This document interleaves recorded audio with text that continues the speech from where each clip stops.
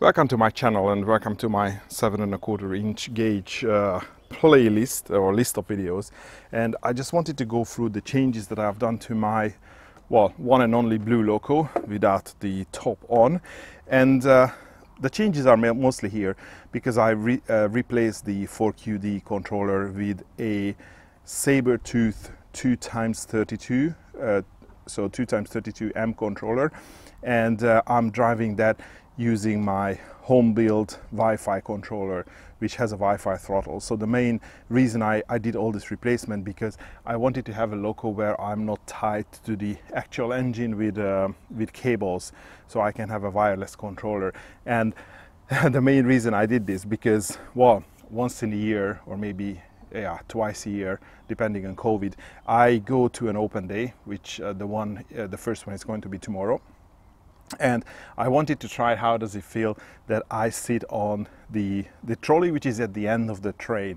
So obviously the kids can look out instead of looking at my back, and I can look at the kids, how they behave while I drive the train. And obviously for that I needed a wireless controller. So this is my lock pilot or lock remote controller, which is basically an ASP based Wi-Fi chip, and that handles the communication with this motor controller. So that's giving it commands to what speed and direction to go. And then it also has outputs, so it will be able to drive my headlights and the cab light. And this small board is a sound board, so it would be able to play whistles and station announcement. And there is a small speaker at the front. So it basically does all the things just like a DCC sound decoder would do on an engine, and this is just to control the motor. So the whole thing is, quite compact.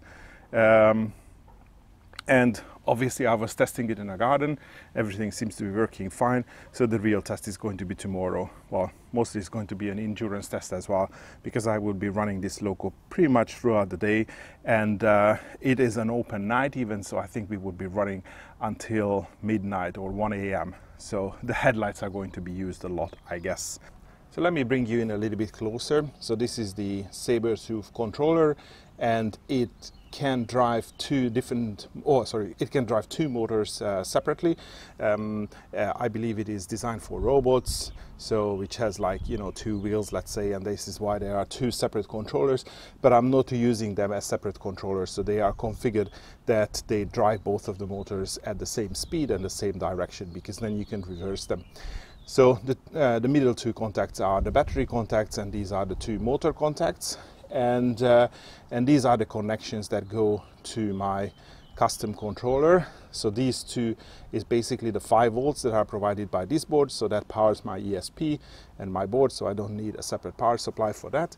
And the white and the blue wires are the serial communication wires between my board and the saber-tooth. So this is where I can send commands what speed and direction to drive the motors, and I can also get information like the current draw on each of the motor driver, the temperature of each of the drivers, and also the battery voltage. So it does all the monitoring as well.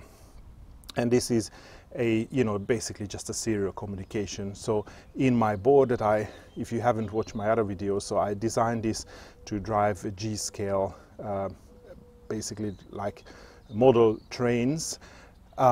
Originally I had a motor controller here, so I removed that for this application, and I'm just using the two outputs to create the serial communication between the motor driver and my controller.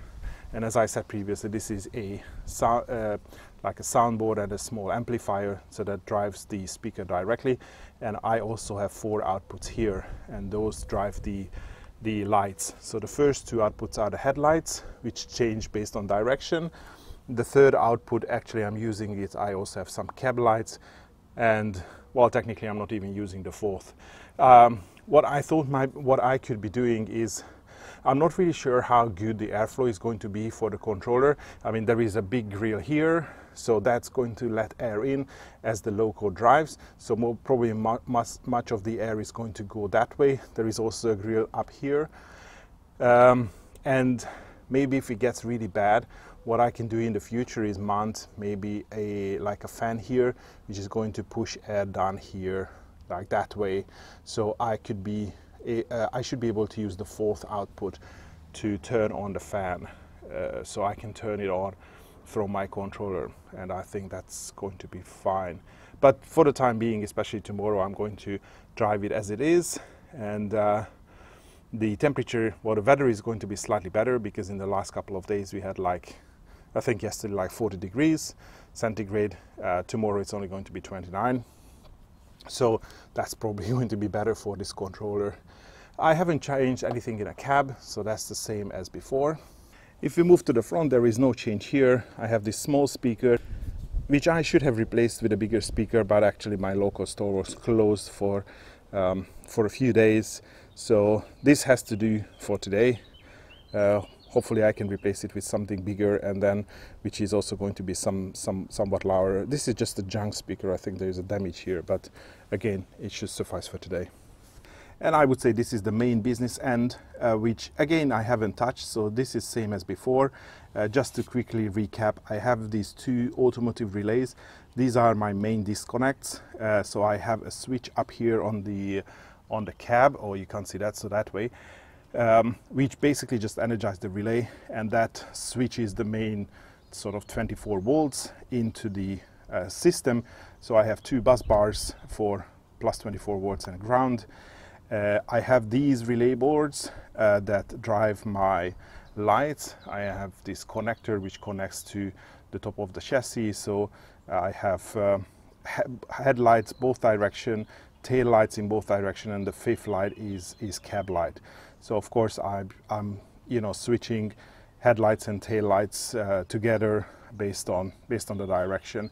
And this small unit is just a buck converter, so it takes 24 volts, which is comes from here, and then it converts it down to 12 volts, and that's the 12 volts which is being switched by the relays, because the lights that I'm using are just regular RM12 LED lights, the normal lights that you can buy and install in kitchen cabinets.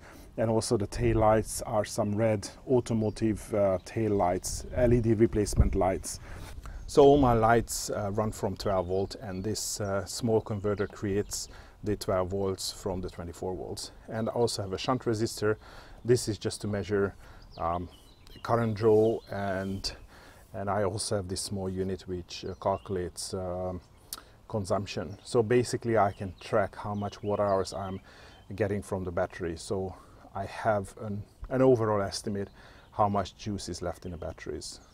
Starting the engine hasn't changed, so I have this 32 amp fuse, so this manual fuse holder. I mainly use this so I can definitely know this fuse holder goes between the two batteries, so I know if I disconnect this one, there's definitely no power going to any parts of the engine. And I have this main switch, I turn it on, and that basically energizes everything. So the two relays come on, the buck converter comes on, and the two units here come on. And of course nothing happens here because I don't have the throttle turned on. And this is my energy meter, so it looks like that the whole system is drawing about 100 milliamps on idle, and it shows me the battery voltage, so I can read the battery voltage here as well. And this is the cumulated watt hours that I take from the batteries. And I think this is not directional, so it doesn't count the regenerative braking, but I don't think it's a lot. So I usually use this to have an estimate how much energy I've used from their batteries. And this is the Wi-Fi throttle that I've almost completed. It runs from this power bank at the moment, and it needs another box here which I already 3D printed, which is going to keep this battery along with the rest of the electronics. And I've already made a separate video on that, but you can see it drives another Wi-Fi module, and basically there are buttons and a screen, this wheel, and then some buttons, a keypad here, and there is also a vibration motor from an old phone just to give me tactile feedback. And if I turn it on, then it comes on. There is a beep, like a buzz, and I can see that it is connected to my loco, because I can see the Wi-Fi signal and some of the response times here, and you can probably also see the battery voltage. I don't know how well it's going to come through on the camera, and I can change the various screens. So this is battery voltage, this is current draw, which is always showing some values, I'm not sure why, and last one is temperature of the two controllers. And maybe I can leave it on that screen. So the arrows are red at the moment, so it's off, and I turn it on. This is forward speed, and it goes. And then it's so surreal seeing this engine go, just like my G-scale stuff, like, you know, I'm not sitting on it. And I have headlights here, which I won't be able to test because the top is not on, and this is the sound. And I can configure how loud it goes, so I just need to do that because it's a little bit well, faint at the moment. So I have a couple of horns and station announcements, and that's pretty much it. And this is how far I have gotten so far. And I'm going to make a few more changes to this software here on the controller before I go tomorrow. But I think I'm pretty much done now. So let's see how she goes.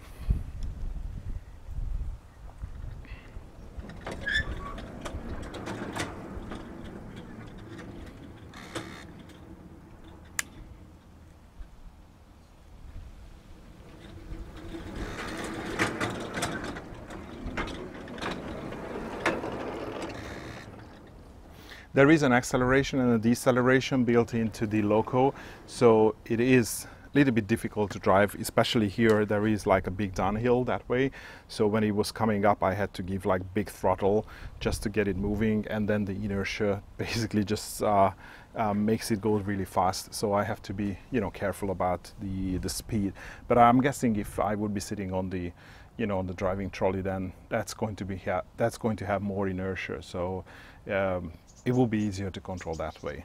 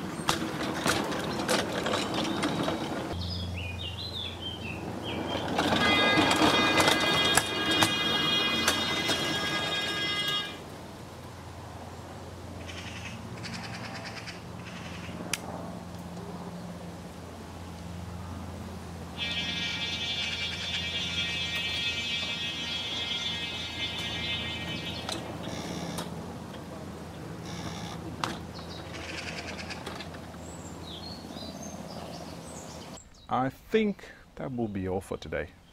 Thanks for watching, and hopefully you will see the video on the open day in a couple of days.